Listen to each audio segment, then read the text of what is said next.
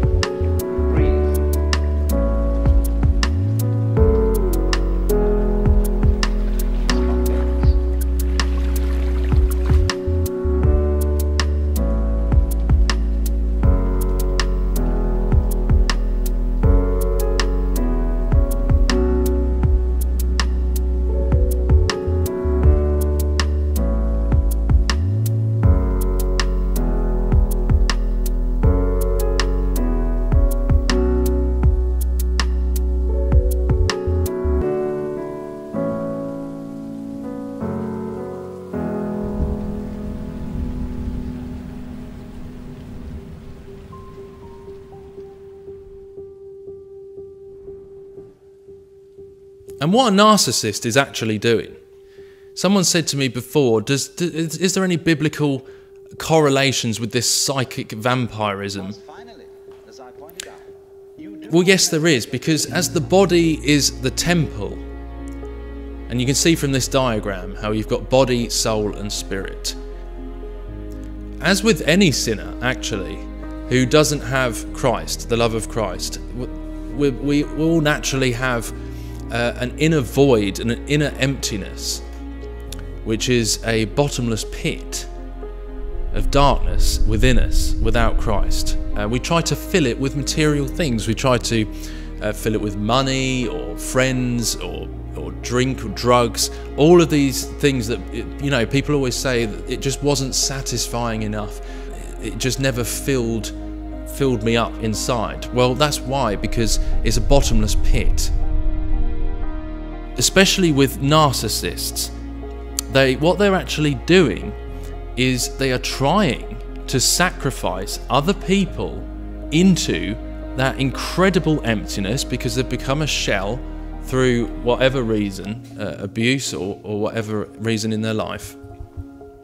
They've become a shell that is being used, and they're trying to actually fill that inner emptiness. They are trying to make a human sacrifice into that emptiness within them.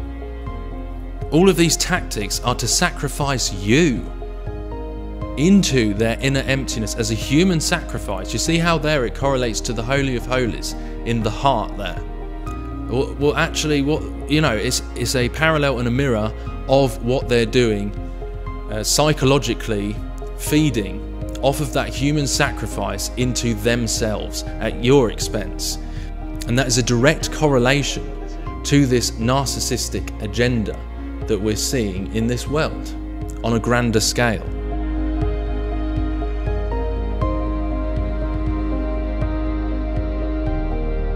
You know, in the Bible it says in Philippians chapter 3 verse 19, whose end is destruction, whose God is their belly, and whose glory is in their shame, who mind earthly things. And that is an accurate description. You know, the heart, the belly, the same correlation there. Whose God is their belly. It doesn't just mean, it doesn't have to just mean food, literal food. It can also mean reaping their own selfish satisfaction. And that is, the lovers of themselves spirit is what we're seeing in this day and age. And it's going to lead people towards becoming themselves a victim of this very same agenda, in that the enemy's kingdom are trying to sacrifice the well-being of everyone into this agenda, which leads to nothing but a bottomless pit. Why do you think so many people come out of Hollywood, the projection of Hollywood, absolutely empty and depressed and addicted to drugs? I mean, we've seen the story recently, how Hollywood chews up and spits out people, and it's just absolutely so sad.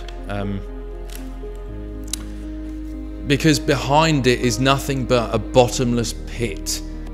There is no real and whole end to being part of it, because this world can offer no real and true satisfaction. And it's like the bait with the hook is hanging in the center of that bottomless pit and leading humanity, what is it, inside themselves. Is that what they say? You have to go inside yourself.